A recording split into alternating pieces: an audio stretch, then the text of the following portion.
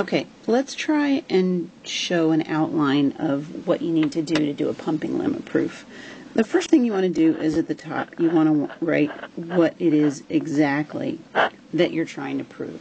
So in this case, I want to prove that this language, a to the n, b to the n, such that n is an element of n, is not regular.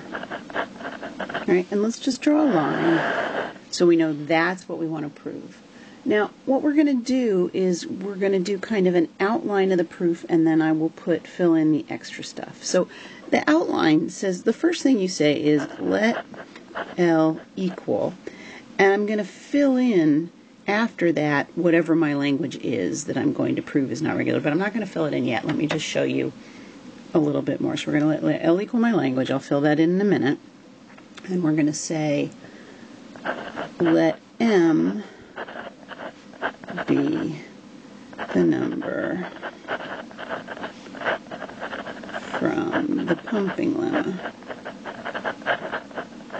It's not all going to fit on the line, is it?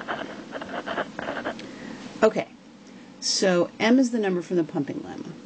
And then we say let S equal, and we're going to pick some smart string here. And you can see, presumably, because this is a pencast, you can see what I'm going to pick. But you understand in the outline, we write let S equals, and we're going to put something here. And no matter what proof we do, we're always going to pick some smart string. Okay? And then we say by the pumping lemma,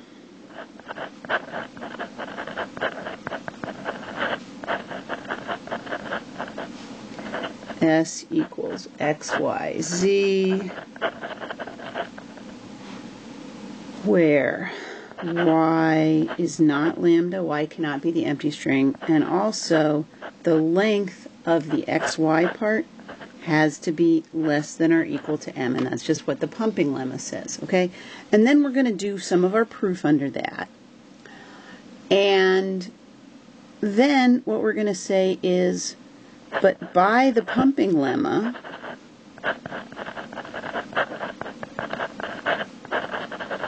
this magic string that we picked, when we pump it, something's going to go wrong. And so then we're going to say, ha-ha, we have a contradiction, right? That symbol is just the contradiction symbol. And since we have a contradiction, and our only assumption was that L was regular, oh, I didn't write that anywhere. Please, please, please. The first thing that we should write right here is assume L is regular. Sorry, this is what happens when you try and write an outline on a pencast. All right, so we let L equal and assume L is regular. If we find a contradiction with the pumping lemma here, then we're going to say L is not regular. So we have a contradiction. Our only assumption in this whole proof was that L was regular. That was our only assumption.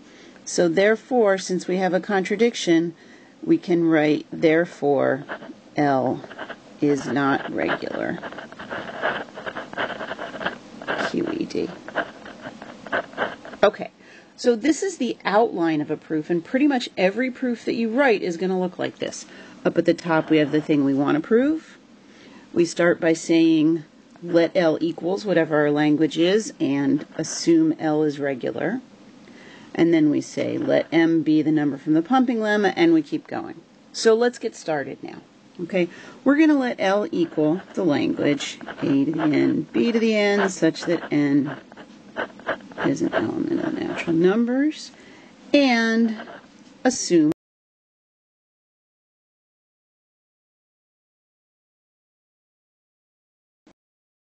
So now we have to pick some clever string. We have M as the number from the pumping lemma, and I need to pick some string that is going to let me pump and get my contradiction. So the clever string I'm going to pick for this particular case is A to the M, B to the M. Notice those are M's as in Molly, not N's as in Nancy, right?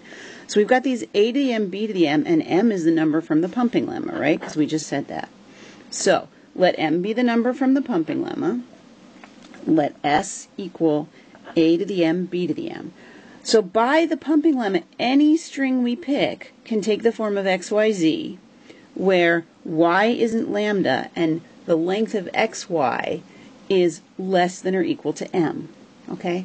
But wait a minute. We know, since we know that the length of xy is less than or equal to m, we know that xy has to all be a's. Can you see that?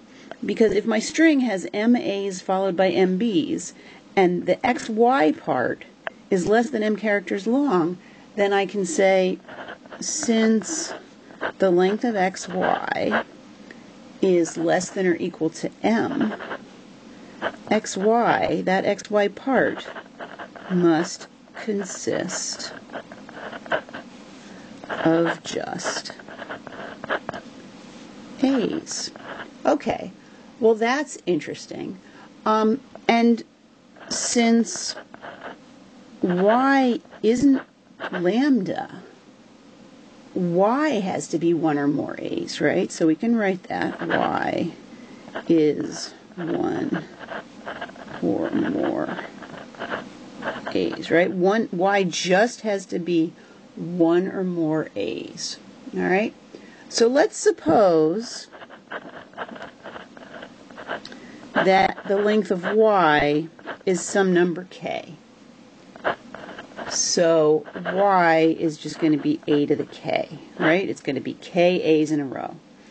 Then by the pumping lemma, right? Now we're up to this by the pumping lemma line, right, in our outline. Let's try and pump that string. A good way to pump it is to try x, y, y, z, right? We had to pick the string cleverly, the initial one. But we did. So x, y, y, z, well, what does that equal? That equals a bunch of a's, right, and then a bunch of b's. How many a's? Well, it's going to be a to the m plus another k, because we added y more, the size of y more a's. So we have a to the m plus k, b to the m. But wait, a to the m plus k, b to the m is not an element of L, right? Well, guess what? We have a contradiction, so L is not regular. QED, right? Because it has to be a member of L, must be an element. Oops. But it must be in L by the pumping lemma.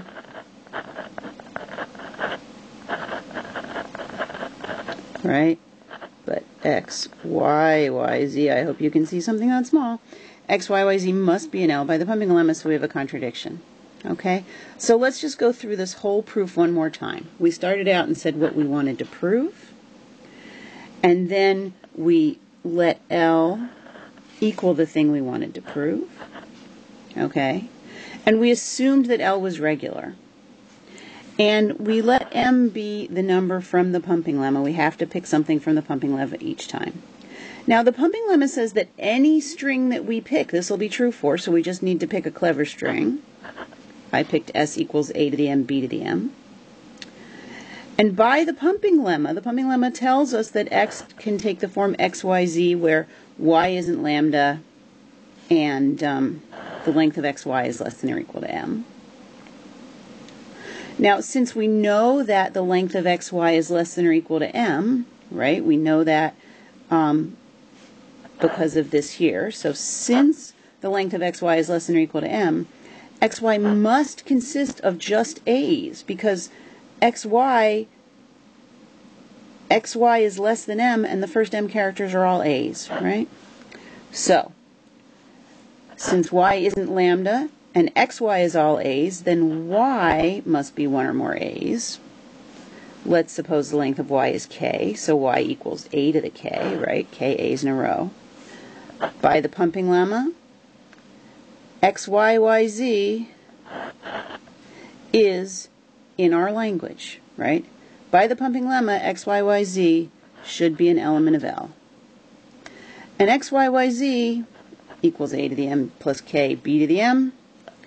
A to the m plus k, b to the m isn't an element of L, but it must be an L to be pumping lemma.